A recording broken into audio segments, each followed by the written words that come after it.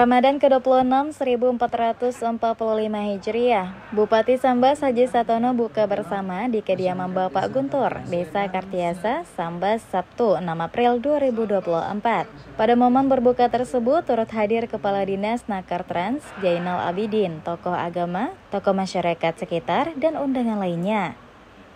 Pada kesempatan tersebut, Bupati Satono menyampaikan bahwa momen buka bersama seperti ini adalah dalam rangka mempererat jalinan silaturahmi guna memperkokoh ukhuwah Islamiyah serta insaniah antar sesama. Bupati Satono menambahkan bahwa momen Ramadhan selalu dinanti seluruh umat muslim di seluruh dunia. Dirinya turut menyampaikan bahwa Ramadhan merupakan satu-satunya bulan dalam satu tahun untuk mendidik kita semua menjadi yang terbaik dalam berbagai aspek, seperti halnya menjadi penengah yang positif di saat terjadi kesalahpahaman di masyarakat. Lebih jauh, Bupati Satono berpesan kepada dirinya pribadi serta seluruh hadirin untuk menjadikan Ramadhan sebagai bulan madrasah untuk mendidik diri kita pribadi, anak istri, dalam menuju keluarga yang sakinah, mawaddah, dan warohmah.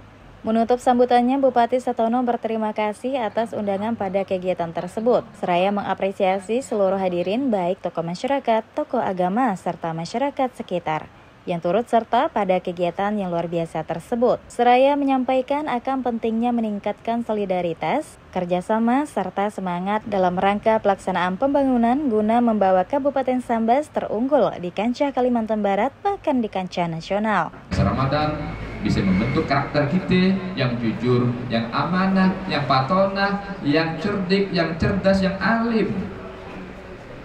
Ramadhan satu-satu bulan dalam satu tahun untuk mendidik kita menjadi yang terbaik, menjadi khairul ummah, menjadi umat wasatan, menjadi umat penengah ketika ada hal-hal percikan-percikan di masyarakat, ketika ada hal-hal yang ganjil.